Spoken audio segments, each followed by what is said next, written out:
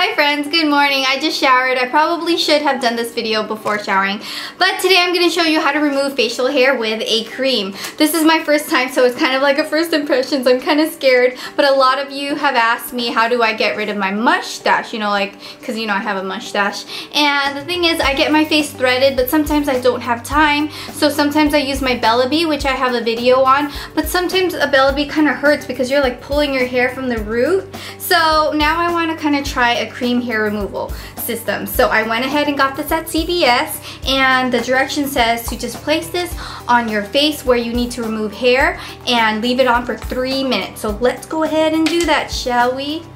So I'm so scared and it smells so bad. Okay, so gotta get rid of the mustache. A little bit of, I have cheek hair, so I'm gonna have to put some right there. I got some chin hairs too, so I got a whole lot of hair to remove. Gotta put that on the chin.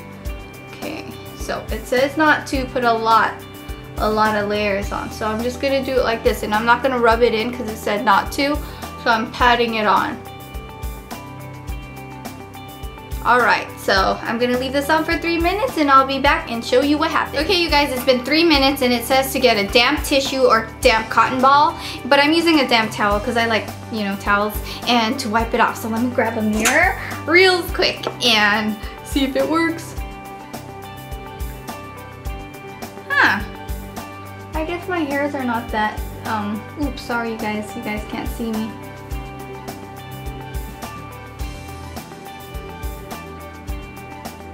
I think it did take off the hair. I just can't really see it because, you know, the facial hair is really little and small. But I'm gonna continue removing it with a damp towel and update you and see if there's any hair on the towel. Alrighty, so I just washed my face with some lukewarm water, and now I'm gonna dry it with a clean towel.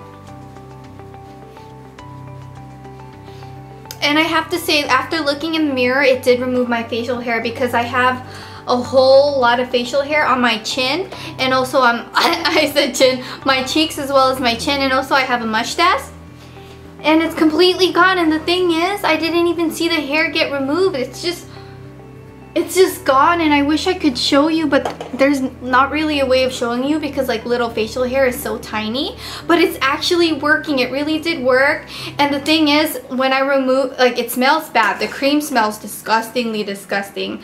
It's just a terrible smell, but afterwards you leave it on for 3 minutes, and I really thought that my face was gonna get like burned or like it was gonna hurt because I have sensitive skin, and it didn't even do that. So I'm so excited. I think this is the way I'm gonna go about removing my facial hair from now on because it's so easy. Well, not my eyebrows, I'm still gonna get that threaded, but aside from the whole face, I think it's good. It feels smooth and hairless. I am loving it because I tried shaving and like my mustache grows thicker when I shave, so heck no to shaving. So that's my review, friends. Thank you so much for watching, and if you want me to try other new things, definitely leave it in the comment section and I will read it and take notes, and then go to CVS or to the local drugstore and buy it and try it for you guys on camera like I did. And I definitely give credit to It's Judy Time because she does these first impression videos, which is what it inspired me to do it. I can't talk. Okay, I want to say something. So I have recently gotten veneers and I have not been able to talk properly. Like every now and then, I'm sure you guys notice, but I trip on my words or I trip on